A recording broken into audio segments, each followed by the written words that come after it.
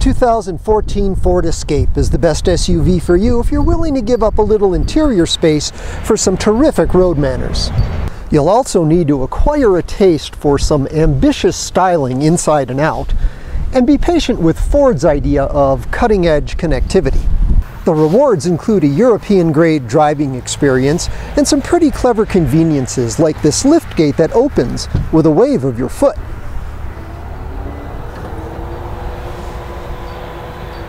I'm Chuck Giametta. Join me for a car preview video review of the 2014 Ford Escape.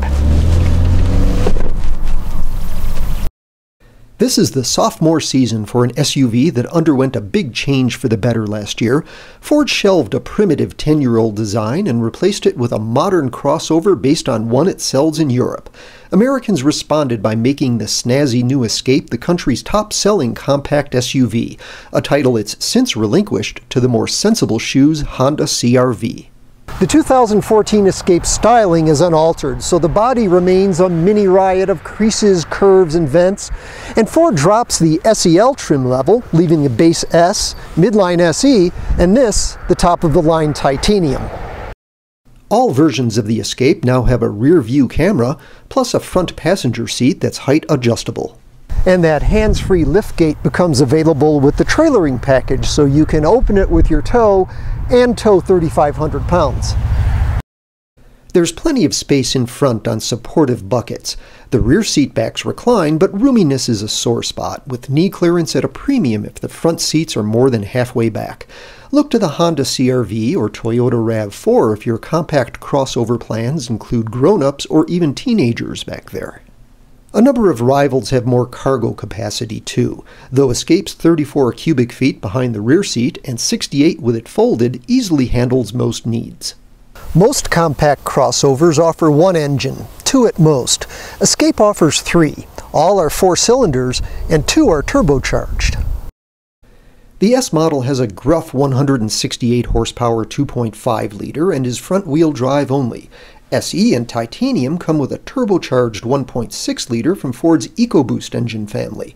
Its 178 horsepower is on par with competitors' base engines, but its 184 pound-feet of torque is more than most. A 2-liter EcoBoost is a $1,200 option for the SE and Titanium. With 240 horsepower and a robust 270 pound-feet of torque, it's among the most powerful engines in this class. All-wheel drive is a $1,750 option for the SE and Titanium models. Every iteration of the Escape rates between 24 and 26 miles per gallon city highway combined. That's about the class median, but impressive given the EcoBoost engine's performance. Incidentally, the only engine for which Ford recommends premium octane gas is the 2-liter EcoBoost. The 1.6-liter turbo's low RPM torque makes it ideal for most buyers, while 2-liter Escapes are among the quickest crossovers under $40,000.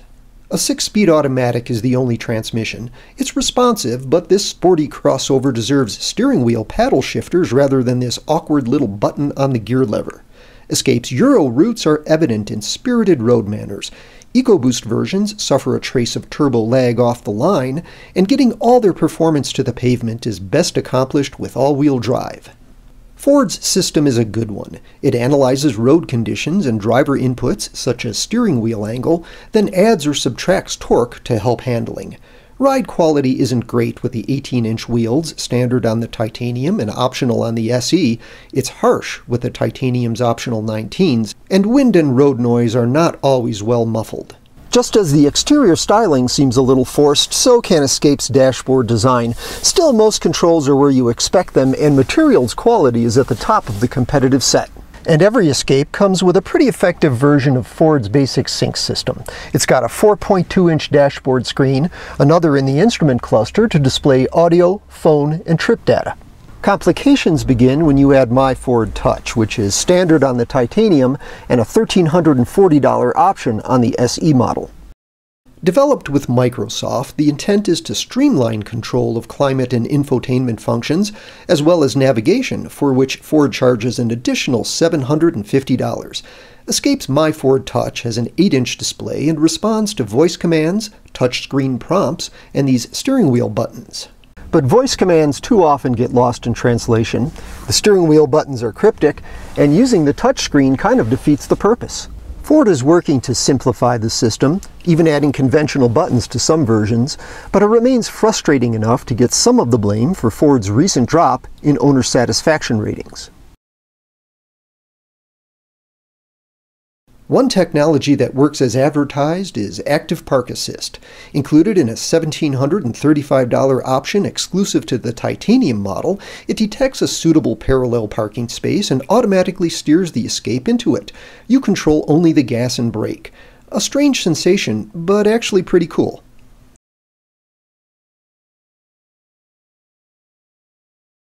Maybe it's that EcoBoost Premium or the high-grade interior materials, but the volume-selling Escapes are a bit pricier than direct rivals. SEs account for 50% of sales and start just under $26,500. 40% of buyers go for the titanium, which begins just under $30,000. Titaniums come with leather upholstery and are the only Escapes with a hands-free liftgate. Add all-wheel drive, the 2-liter Active Park Assist, and you're at $35,500. You can score a good mid-size crossover for that money. The better value is an all-wheel drive 1.6-liter SE for $28,200. Sync already includes Bluetooth, so the SE buyer must decide whether to shell out an additional $2,100 for navigation and get My Ford Touch in the bargain. Overall, the Escape is a success, a great example of Ford's commitment to bringing European design and dynamics to its American audience.